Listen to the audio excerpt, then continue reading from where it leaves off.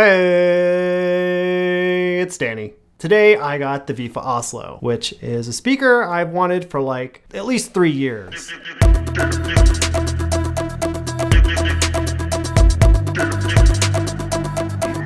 I was so excited and I got it, and now I have it, and I can tell you all that it's okay.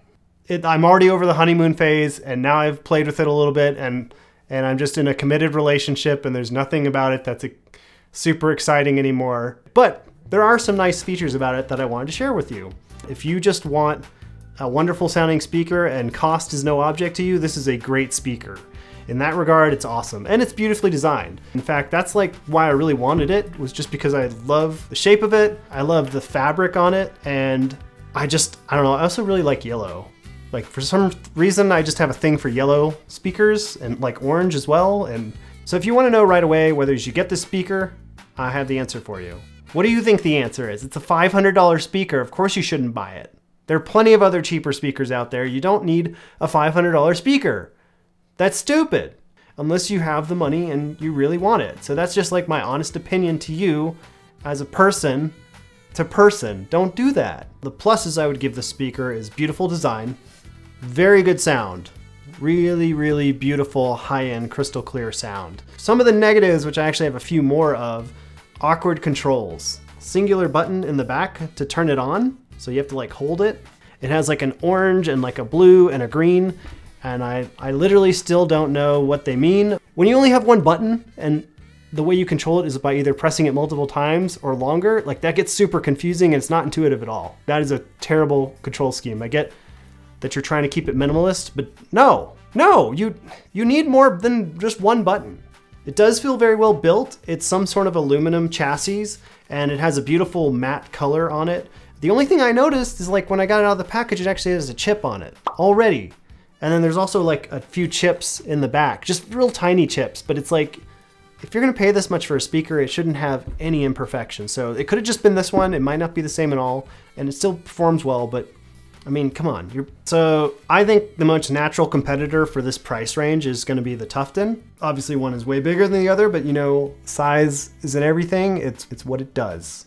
Vifa has about 8 hours of battery life reported. Tufton has 20 hours. This has got Bluetooth 4.0, and this has 5.0, but they both seem to do pretty well in range. I actually tested them out in my house and went to the other side of the house, and I tested them, and they did just fine. They both have an Aux Cord input, which is super awesome. The Tufton has IPX2, so it can get a little bit of water on it, but the Oslo has no IPX rating whatsoever, so you could consider it basically a very delicate little flower.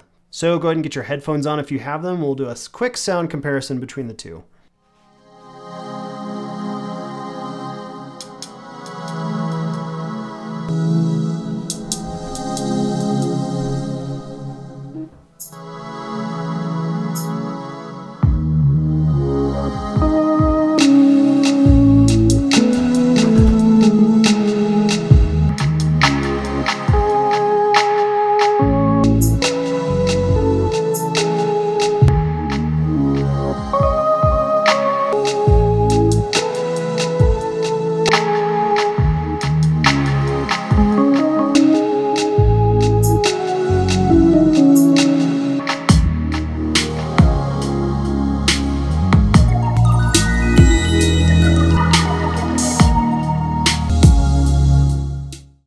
You know, they're two different speakers and they do two different things. The Tufton gets loud on the bass, and this has really, really clear highs. There was like a part of the song where you hear like this. That sounded so much cleaner and tighter on the Vifa. The Tufton sounded great, like it's still fine, but this one just had, it was another league of like clear highs. It just sounded clearer. I would say if you really want to get this speaker, it's definitely a vocal, like definitely great for vocals. Maybe not such a house thumper, but like a low listening volume, like even just listening to NPR, like This American Life. This might be an awesome speaker for that.